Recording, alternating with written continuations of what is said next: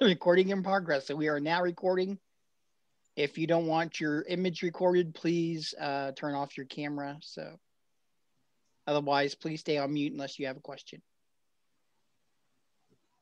Hello, everyone. I know that most of you already know this, but we'll go ahead and do a somewhat formal introduction. I am the Honorable Lord Ian the Green, and today we're going to be learning about how to make capitals for Carolingian minuscule. We're going to be doing Lombardic capitals, and of course, we're going to do a really quick review about doing uncials as well, because those were the first capitals that were used for Lombardic. Not for Lombardic, for Carolingian. One of the ways that you can date Carolingian roughly is to look at what capitals are being used. So if we assume that the start of Carolingian, for the purposes of easy discussion, is 800 AD, and actually it's a little before that, but 800 to 1000, you're going to be able to use uncial capitals pretty much almost from anywhere in that time period. Is that accurate? No, it's rough. There are places where they start doing the precursors to Lombardic, or Lombardic a little sooner than that, but nobody should fault you for doing that unless you're working off a specific manuscript. If you are, well, then use what they used. No big deal. From about 1000 AD to 1100, maybe 1150, Lombardic is taken over. It's being used most places, some version of Lombardic. Now, again, time and place matters. But Lombardic is kind of the second half. And then we start to get into late period Carolingian, or late period Carolingian, depending on who you talk to. You'll also hear it called Proto-Gothic or early Gothic. Carolingian minuscule is what morphs into the Gothic script. And so the Gothic script originally was not this angular, compact thing, but the beginnings of it were making Carolingian minuscule more compact and more angular. And so we have that Proto-Gothic that happens. And that happens dead definitively by 1200, and it kind of starts to happen around 1100, 1150, depending on who you want to talk to about it. And that actually starts because of the trade between the European mainland and France, or what we now think of as France, and a little to the east of there, across the English Channel. And there's some discussion that goes on there. The purpose of this class, though, not that, but wanted to give you some, a little bit of extra information. So when we say uncial was used as the capitals roughly from 800 to 1000, we're talking what the uncial that we learned when we first started doing this class. It's the classic uncial that you're going to see in the credits for a bunch of different movies, including the Lord of the Ring movies. It is not insular half uncial. It's not artificial uncial. It's really that classical uncial that we see. And one of the reasons for that is that uncial, for a very long time, was the only script that the Bible could be written in. It was the only script that was grandiose or holy enough to do so, depending on who you asked. But that's one of the reasons why uncial stuck around so long and was being used as a capital. And if you look at the group's header that I use, you'll actually see stuff that was written that way, even though side by side with Carolingian minuscule. And it's kind of fun to see that juxtaposition of the capitals on the right-hand side of the page being written with Carolingian, and then what are the capitals being written over on the left-hand side exclusively as uncial. And so there are times and places you'll see that happening within the first 100 years or so of Carolingian. So, any questions so far? All right. I'm going to assume most of you feel like you have a pretty decent handle on uncial at that point then. So how do we deal with what came next, Lombardic? So what we're going to do today is we're actually going to look at a manuscript. So please take a look at the link. Take a look in chat. I just put a link in there. That link is actually to my blog. And it's the link to my blog about Carolingian minuscule. At the very if you will quickly scroll down to the bottom and stop where you see a link for Merton College manuscript 160, that's MS 160. Go ahead and click on the Merton College MS 160 link, and that will take you to the manuscript we're going to be using today. So I just kind of want to get that prepped. And yeah, we're going to start at folio 1R, just so that people know. But before we deal with that, but go ahead and get to it. And when you're done with that, if you happen to have your Drogan book handy, Medieval Calligraphy, Its History and Techniques, I would like you to go ahead and turn to page 128. Because he doesn't teach us how to do these capitals very well, but what he does do very well is teach us the technique that we're going to use over and over and over with it.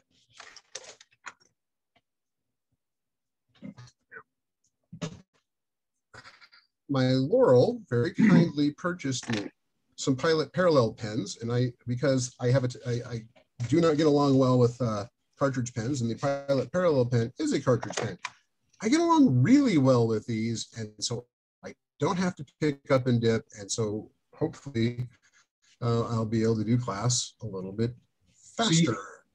Sorry, can you give us the manuscript, where to find the manuscript link again? Okay, so click on the link on my blog. Yeah. To my blog. Once you get to that blog page, it should take you to the one for Carolingian minuscule. Yeah.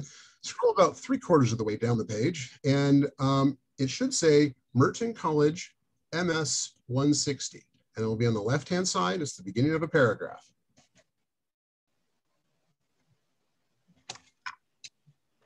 And on my computer, it's in blue.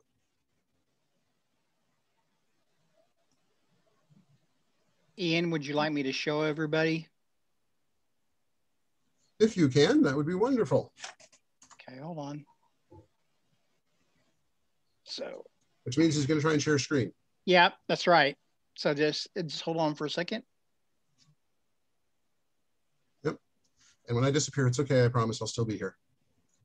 All right. So.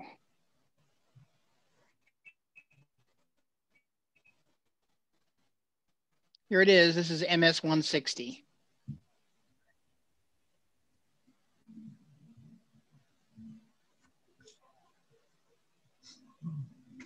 So that's the manuscript. Yep. And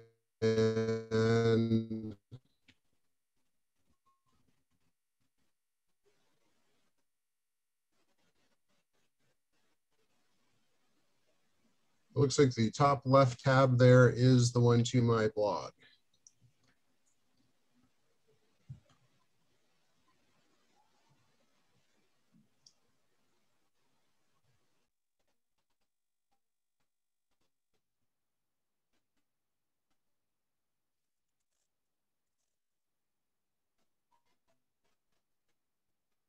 Can you hear me?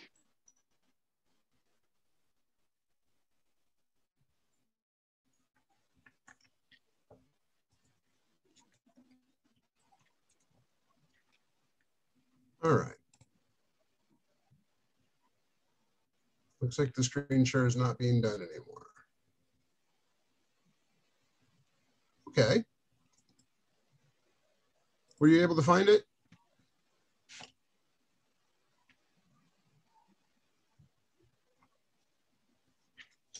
All right. Well, they're still working on that. I'm going to start showing my version of how to do what Drogan tells us to do. All right. So capitals are not simple, easy writings. Capitals, even when they are quick and easy, their purpose in medieval writing is to get your attention. It is not necessarily to start a sentence. Sometimes it is, sometimes it isn't. So to get your attention, they're more complex, or they're bigger, or they're darker. And so the way that the Lombardic does that is to use the pen and go over strokes you've already made and make it thicker. In other words, it's essentially a way of doing bold. So we can look at C and E here real quick. And we have a lot of pen manipulation that's being done here. It's going to, you're going to use a 45-degree angle with your pen.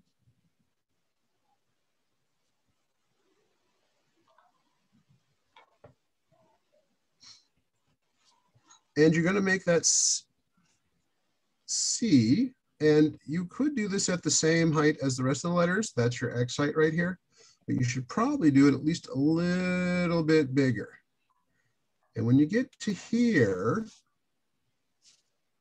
you literally take your pen and turn it on its bottom corner and pull down. Now, if you don't turn it on its bottom corner, turn it to a 60 and pull down.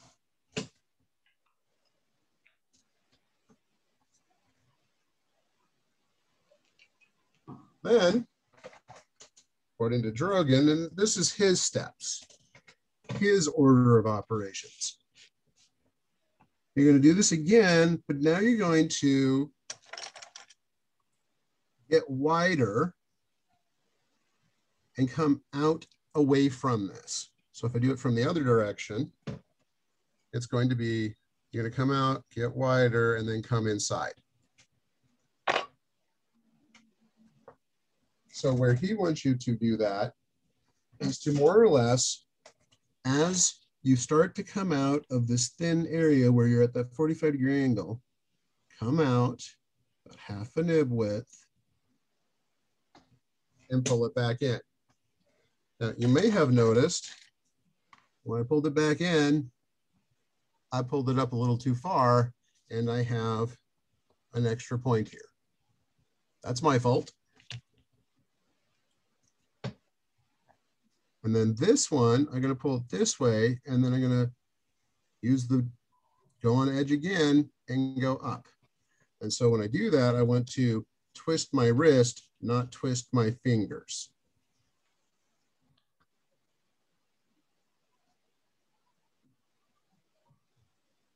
Which I did. Or come down, come up with that 60, and come down like that. 60 is not the best way to do it. And you'll notice we have our C. However, it's not even. I didn't, this imaginary line that's supposed to go straight up here that we're supposed to meet, yeah, I didn't meet that. Even if I am, doing that a little too much. I didn't meet it. So it's something to be careful about. Bring it around, up, turn your wrist, try and pull straight down. Come out, half a nib width, come back in. Try to stay inside of it. Come all the way over, turn your wrist again. Bring it up.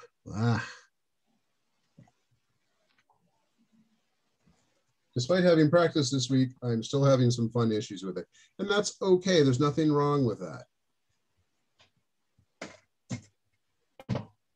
Now, the other thing that you can do, and that's a little bit more advanced, I'm going to come over. Instead of just turning it, I'm actually going to twist my pen so that it does that and creates a flat.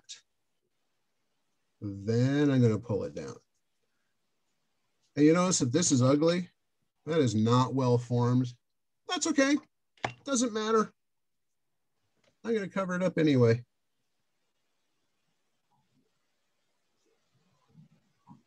And then I come over this way, get that, and then now I'm going to twist that pen again lift and then come up. And you can see how that changes the shape and it brings it more flat. And then if I didn't get it exactly flat, that's okay. And pull it up. Now, sometimes you'll see that they have this on them as well, or this. He's not showing those, and these are very extended for the purposes of showing you in class how to do them.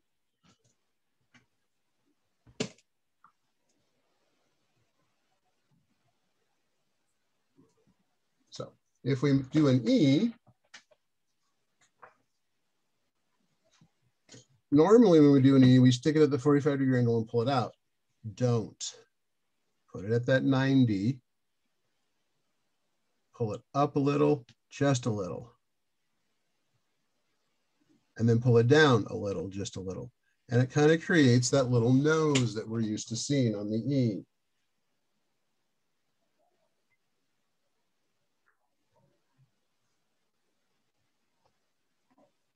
And that's an ugly looking E, but again, for the purposes of showing you and getting the movements. So doing it correctly,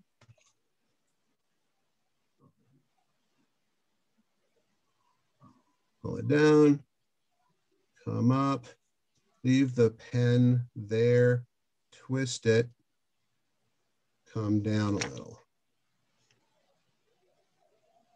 Overdraw that, make it thicker. Come up here, hit that imaginary line, twist that, bring it up. Any questions or comments or suggestions?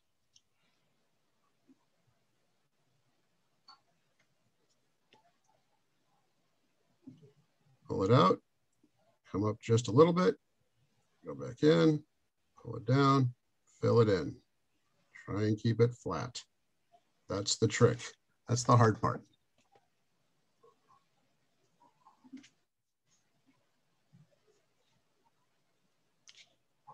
And this is kind of the theme we're going to do over and over again. You draw it, then you overdraw it, then you find a way to draw the eye up, down, or maybe to the sides a little bit.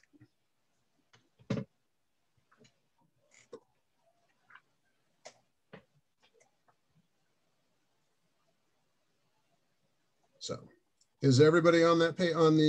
Was everybody able to pull up the manuscript that I put in the links? Yes. Awesome. So the way he's showing I is also like a very simple way to start getting into N and things like that.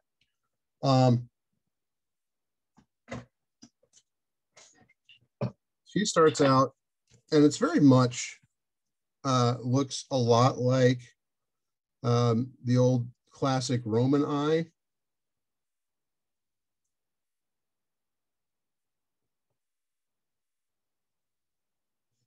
And so I come back, I come over, I come straight down, I come here, and I do this.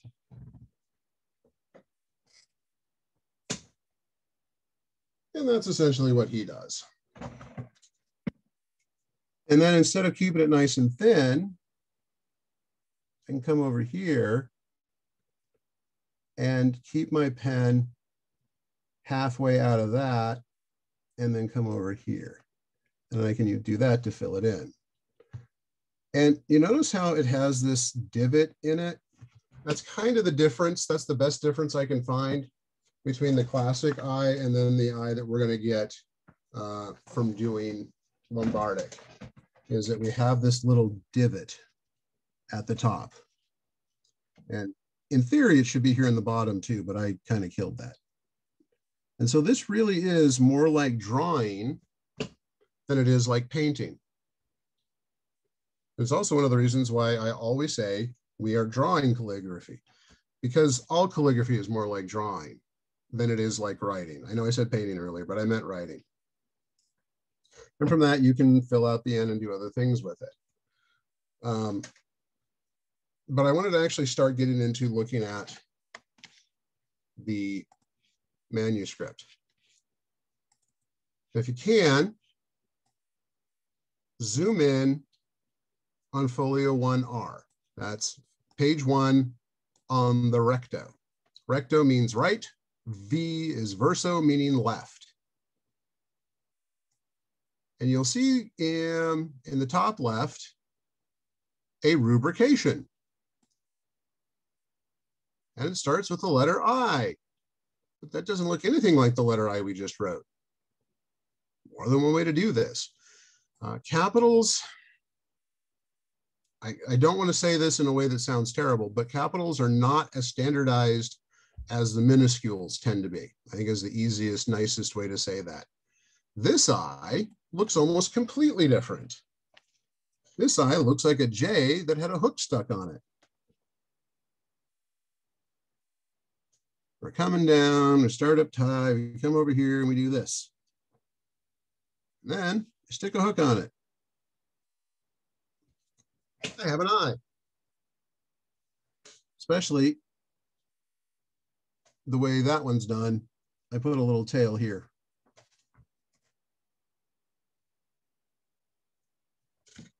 That looks an awful lot like a tall S, doesn't it? Do the tall S thing. Come down this way. Bring that over. Put a hook on it. Congratulations. You have another form of an I.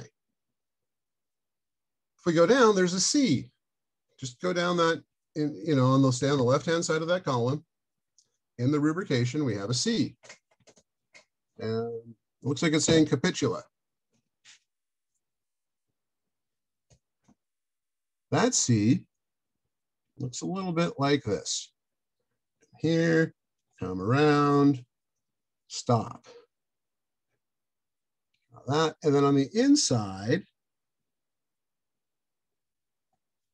fill it in.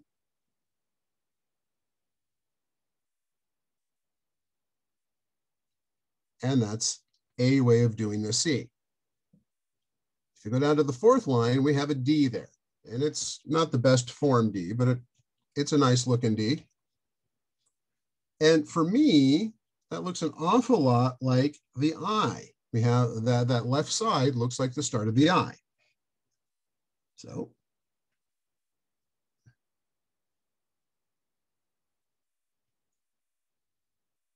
fill that in for the I. Out, bring it down, bring it in. Fix this a little bit. And then fill in that middle of the D on the inside. And then take the corner of your pen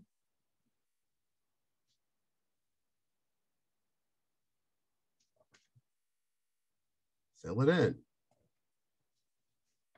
And if this is sticking down too far here, that's okay.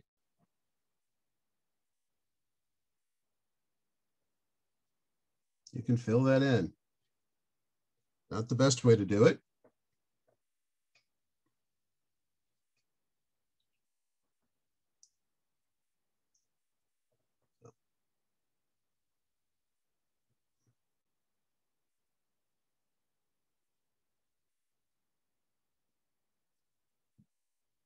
And I much prefer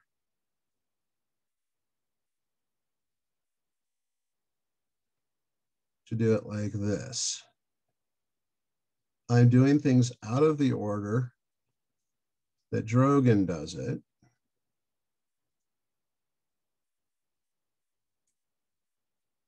But it gives me that opportunity to correct things if I need to.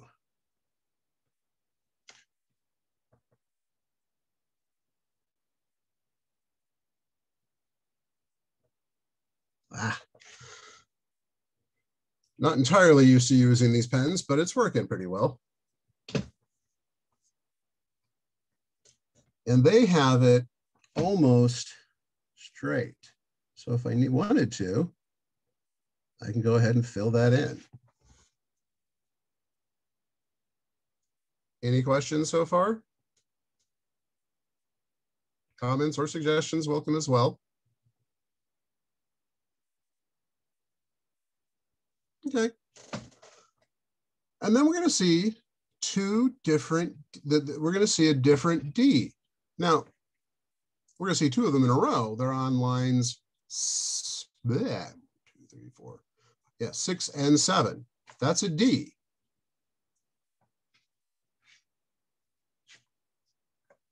And those are certainly done by a pen.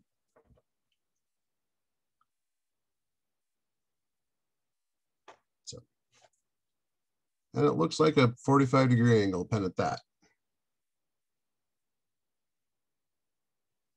Stop just above the line of the baseline.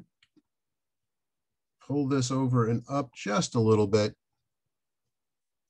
Bring the top straight up or straight over, maybe slight diagonal, and then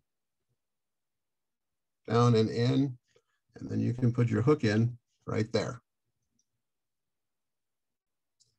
Another way to do that is put your hook in, bring this down to here, start back here, pull this up, come up, and then come straight down like that. Now this is too far over for what they did.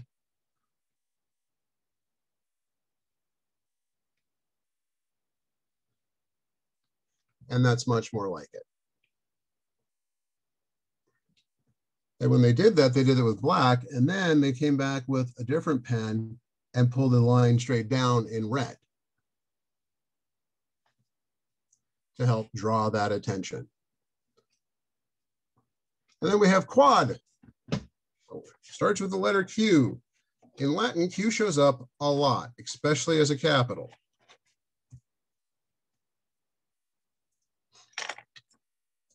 And that's a pretty simple Q, isn't it? It's an O with a tail on it.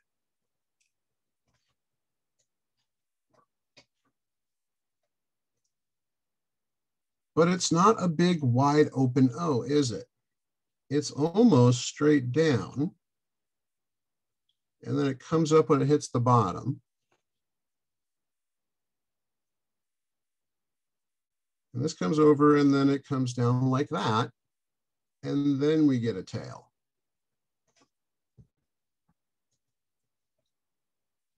And this Q has the fill in here, but then we see another Q down a little bit with the same word and the fill in's over here. So does the fill in matter? Maybe, maybe not. The difference between the different capitals that we're seeing with these big, thick here, these are the Lombardic style. These are more the handwritten style. And this manuscript happens to be later, and we're starting to head into what we're not there, but what it's kind of right before we're getting into Proto-Gothic. And you can kind of see how some of that angularness of Proto-Gothic is starting to develop.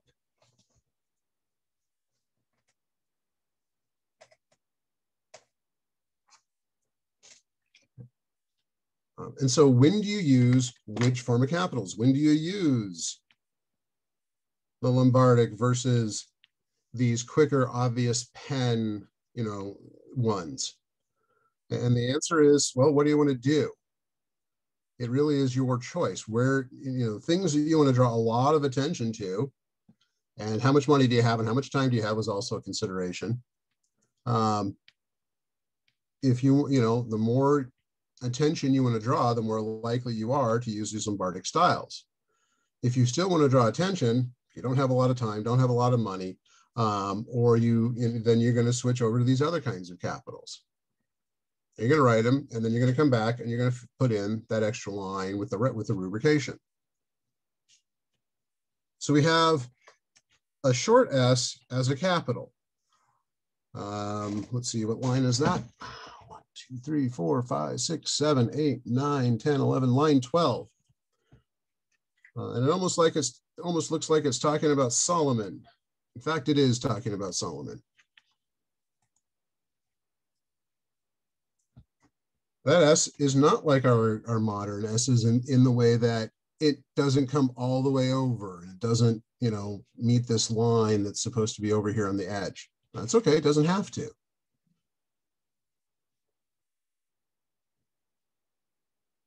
We come kind of straightish down, come all the way over and then make a curve. And then this, I see it as a connection here, just doing that. And then here to there. And a rubrication line there. Could you see that, or was my hand in the way? Your hand was in the way. Thank you very much. Let me see if I can fix that this time around. So, move my hand out of the way, keep the pen where it needs to be. So this comes a little bit over and then straight down about halfway. And then we bring it over and we curve down to the baseline. Come back up, put the bottom left corner of the pen here, right on top. I'm going to actually connect, I'm going to just touch it to the top there, and I'm going to pull it at a 45-degree angle about halfway. And then to do this one, I'm just going to come over and then down in a curve.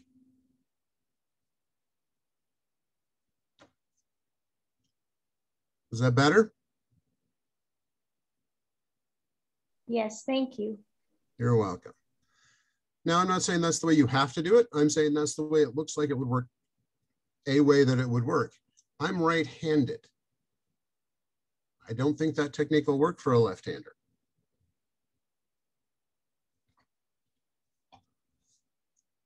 One of the letters that I love that is done over and over that you actually do again see a lot in Latin is the letter V. This V is showing off. It is saying, hello, look at me, I am the pretty V. And it really is. We're going to start up here. We're going to be swishy. We're going to come away from where we're supposed to go. Then we're going to go to where we're supposed to go. And then we're actually going to go V. And then we're going to do this.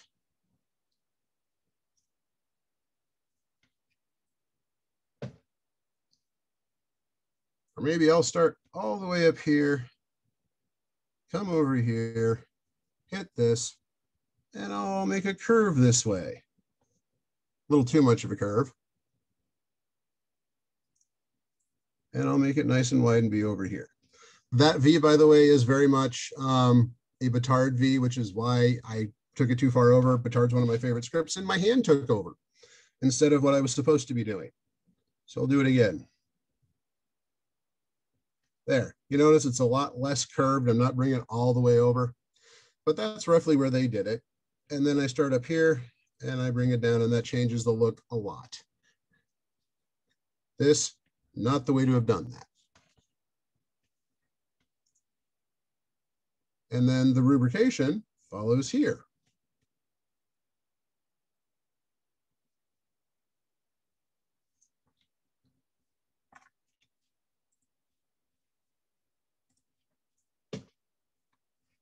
Now, one of the things that I like about this page,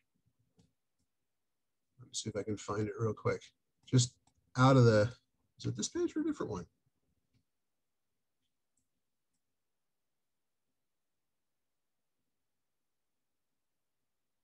Might be a different one. It's done in 2 columns. We have a lot of Q, we have a lot of S. Ah, there's an A. I knew there was one. And there's a J. The J also looks like the I. But if you look at the second column,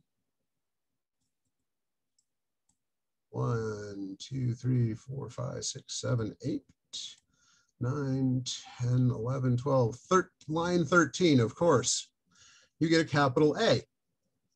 And it's not pretty, but it works.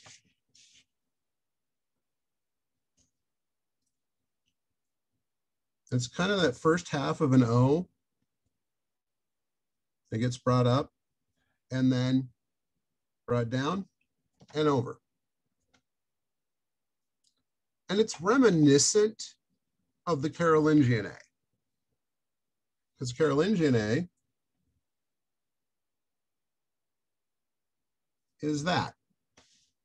So this is, you can kind of see how these two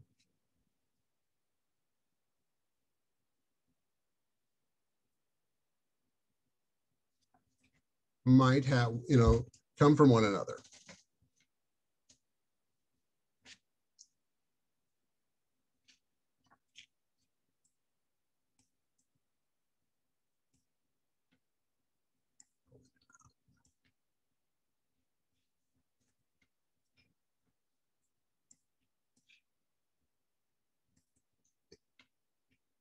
Any questions so far?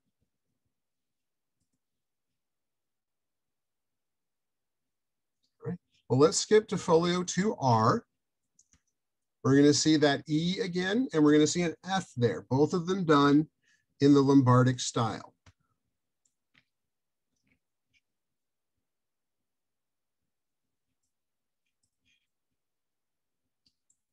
Give people just a little bit more time to get to those.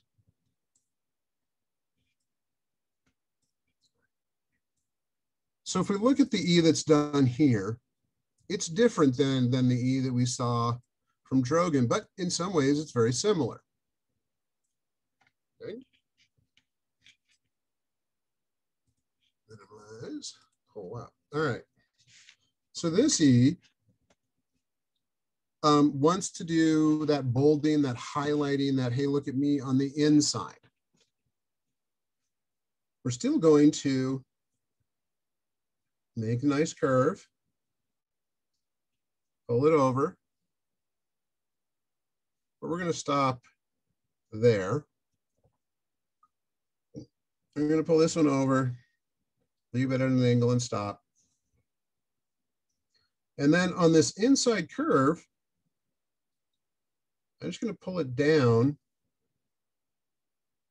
so it looks like that. If I don't fill that in, it starts to look like a Gothic, doesn't it? But I'm going to go ahead and fill it in. And I get that fill in that you see in that Lombardic E. That's on folio 2 recto. So now I've got to figure out how I want to deal with how these endpoints are put in. And if I pull this over like that, just like I did before, I do okay. And if this one, I'm here and I pull it down and over as well, I now kind of have these roughly the way they look here. And this one, if I pull it out and come up, I'm pretty okay. And I just flatten that a little, it works even better. I can use the bottom of the corner of my pen and draw through and pull through and do it here as well. And by the way, yes, there are ones where you'll see they just pull all the way through like that. There we go. Does that make sense to people? Or is this a whole lot of, oh my God, Ian, what's going on?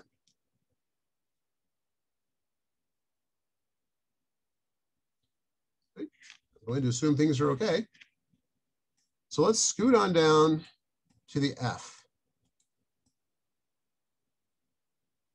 There's a lot going on or not going on with this F. It's interesting.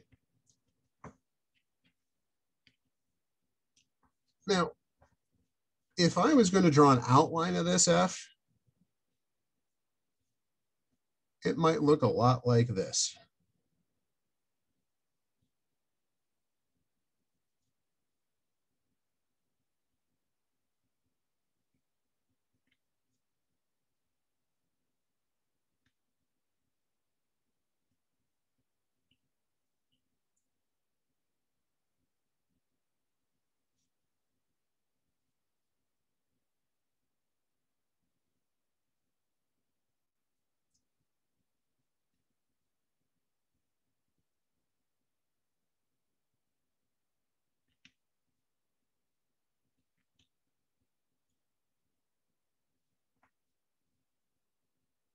ish.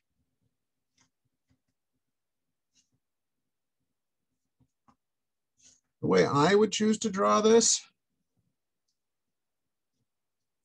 I'm going to keep with my 45, which I don't need to. I think I'm going to switch it over to flat. So I'm going to pull there and then come here. Pull it up, pull flat down to there, and then I'm going to fill that in. It looks like they left some of this open, but it's okay if you fill it in all the way.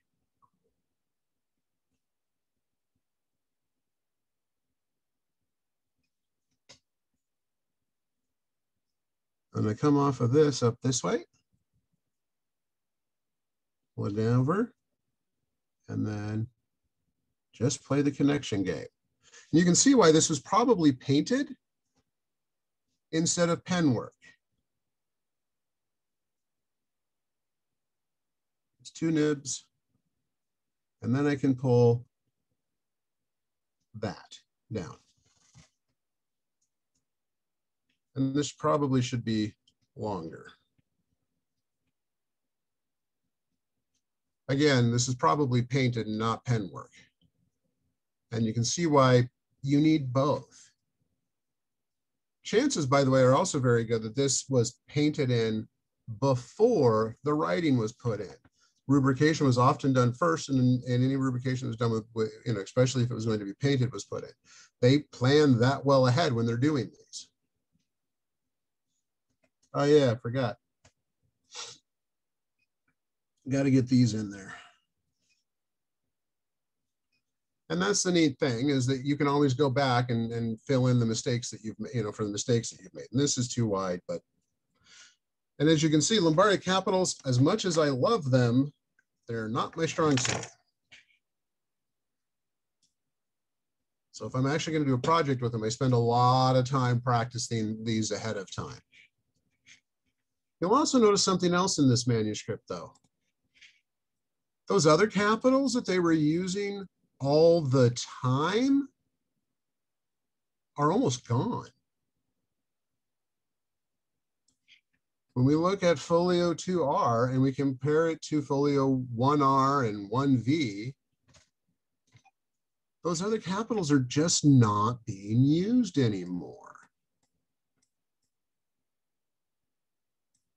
And that's a choice. Now, why is that choice? I can't tell you exactly. I haven't studied this particular manuscript, but I can tell you, when you're putting in all the capitals, you're showing, when you're doing it like this, you're making a list. You're showing off things in a very specific way. Now, that list may or may not be what we think of as a list today, but they were doing it as a way to, this is important, this is important, this is important, and they're sticking it up front. And then it's, okay, we may or may not even be starting a new paragraph, but we are starting a section here that says, on 2R, we're starting a section here, and it's important that you pay attention to it. And so that's what these rubricated Lombardics are doing. If we go over to folio 2V, we get a V. These are fun to me because they really do look like an upside down A that doesn't have a crossbar. And we can actually draw that shape first. Pull this V to here.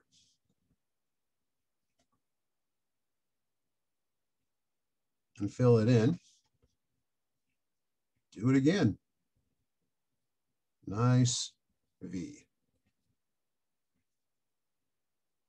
Turn on the corner, pull it down, and then I take this, twist my pen to about a 60, and pull that down.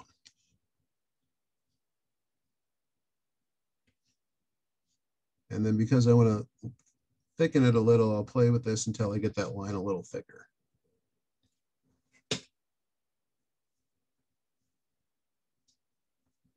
And that's sticking out now. I'd actually come back and scratch that and scrape that because I can't fix that with my pen. And if I try, I'll make it uglier and worse. We are at 50 minutes. This is where I normally say, hey, questions, comments, pitch in, say things, people. No comments in the chat. Yeah. Are we getting the idea and the sense of how Lombardic does what it does to different letters so that you would feel willing to try this without, you know, a ductus?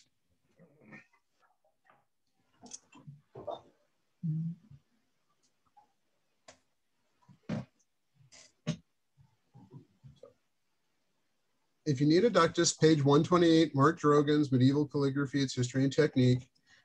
He shows you some of that ductus stuff so that you can get it looking and getting kind of the sense of how to make it the thicks and the thins the way that they would have done so. If we want to switch back to that, I'm going to show you the G. And this style of G actually turns into a style of G that you're going to use somewhat regularly in later scripts as a minuscule, but it is a capital at this point, not just a majuscule, but a capital at this point.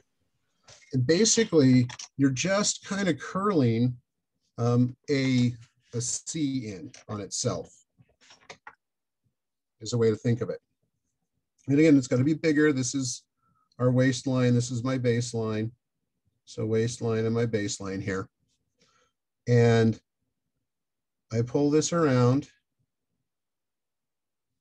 And then to get the G, like it's a spiral. And then this can come out to here. And in later scripts, this can get pulled out all the way and all the other things, but that's not what we're dealing with right now. So we saw that you can make it thicker on the outside, or you can straighten, you know, put it straight in here and thicken this. So my hand was in the way. Let me see if I can point that out a different way for you. So we've seen before, we can go on the inside and pull straight and make this nice thick bold here, or we can be on the outside and pull around and make this thicker here. There's my actual pointer. Drogan, he always wants to work the outside. That's what Drogan wants. So we'll do it his way.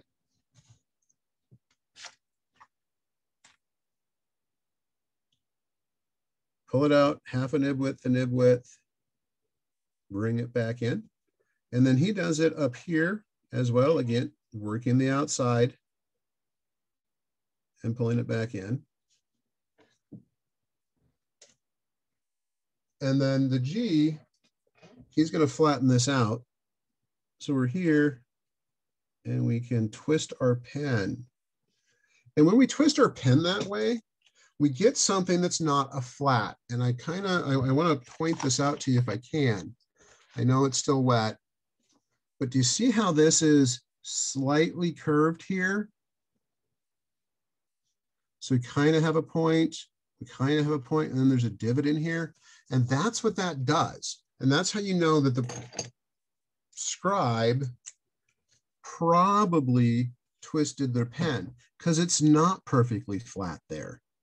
When you do this and then pull that, you get a little divot almost every time. And it is, I don't know of any other way to make that shape quickly. Now, you can always draw something in.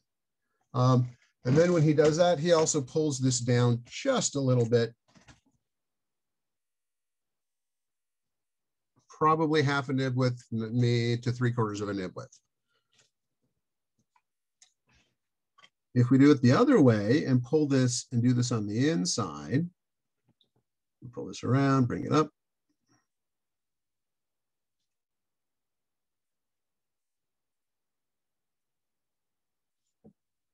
That works there nicely enough. Pull this over, twist, pull it down a little. I don't think a straight here would work, but I think we might be able to thicken it on the inside and make it work just fine. Now, Which one's prettier? I leave that up to you. Personally, I like Drogon's way a little bit better, but both work. And I'm not going to tell you that one is wrong or one is right. I'm going to say you have some choices that you get to play with and figure out what you want to do. And with that, I'm done with my instruction portion of the class. Happy to take questions. Hey, Ian, how would you do this? Comments, suggestions from anybody. Go ahead and pitch in.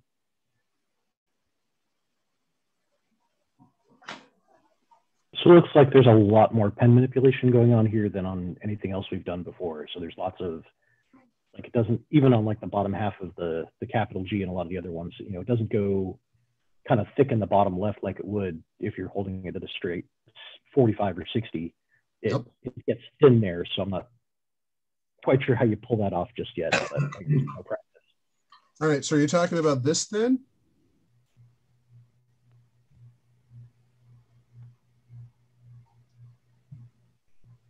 Pierre? Sorry, I'm muted. If you look in Drogon, it tapers down where the thinnest part is at the very bottom of the G, where it tapers down on the left side and it widens back out again. Yeah. And what he's doing is, I'm going to keep it at a 45. Do I have another bigger pen? I do. All right. There it is. I'm going to make it big, and hopefully that'll help show it off. We'll see. So this is a 6 millimeter wide pen. The other one was 2.5 millimeters, so more than twice as big. When I pull this around, that's going to be my thickest point because I'm pulling opposite the 45. When I come up here, I get back to that 45-degree angle. And if I just keep going, I'm drawing a nice thin straight line.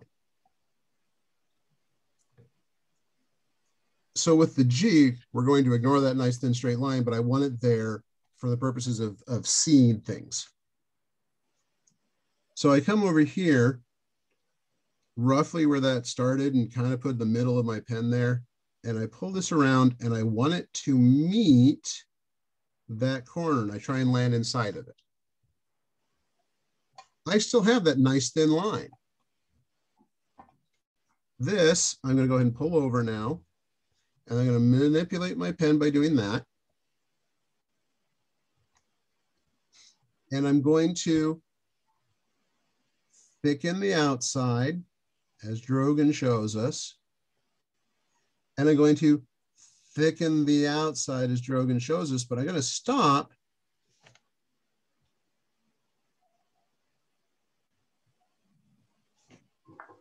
there. Now that is over showing you what's happening, but it's exactly what I did over here. Wrong thing I grabbed. I still have that thin line. But I think what Pierre is trying to say is if you go to your new G that you just did with your parallel pen, and you go to the very bottom of the letter. Here? There. Okay. You have thickened the line. When you look at Drogon on page 128, it's much thinner on the bottom. Yeah.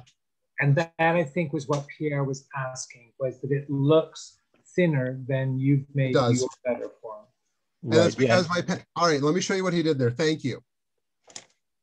So pen angle matters is the answer. So up here I said, well, we'll do a 45. Let me flatten this out. I'm going to go between 0 and 20.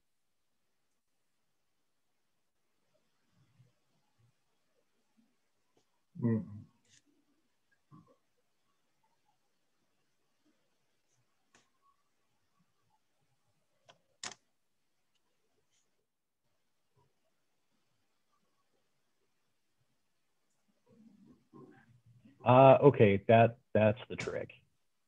The only difference was pen angle. 0 to 20 is why it looks so thin at the bottom. And this is why at the very beginning of this, back in March, April, we harped so heavily on getting pen angle correctly. Pen angle changes how your stroke works, and it changes how things connect. And as you can see, there's a vast difference in where the heaviness of the letter goes.